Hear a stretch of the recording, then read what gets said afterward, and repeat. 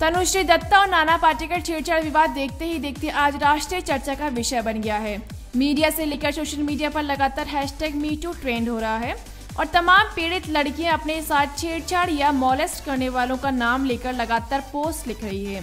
इन सबके बीच तनुश्री दत्ता की कुछ ताजा तस्वीरें सामने आई हैं। बता दें कि नाना के खिलाफ यौन उत्पीड़न का आरोप लगाने वाली अभिनेत्री तनुश्री दत्ता ने बुधवार देर शाम मुंबई के अंधेरी में ओशिवारा पुलिस स्टेशन पहुंचकर अपना बयान दर्ज कराया। तनुश्री दत्ता ओशिवारा थाने में लगभग 5 घंटे तक रही। तनुश्री दत्ता ने जब से नाना पाटेकर पर छेड़छाड़ का आरोप लगाया है #MeToo हैशटैग के साथ अलग अलग क्षेत्रों से तमाम लड़कियां, महिलाएं और अभिनेत्री इस विषय पर खुलकर बात कर रही हैं। तनुश्री के अलावा और भी कई अभिनेत्रियों ने छेड़छाड़ करने वालों का नाम लेकर अपने अनुभव शेयर कर रही हैं। सोशल मीडिया पर भी इस मुहिम के पक्ष और विपक्ष दोनों में ही लगातार बातें हो रही है। विपक्ष में बात करने वालों का तर्क है कि आखिर इतने वर्षों बाद कहने का क्या मतलब है, तो एक बड़ा तबका इस मुहिम के साथ है कि अब लड़कियां खुलकर बोल रही है।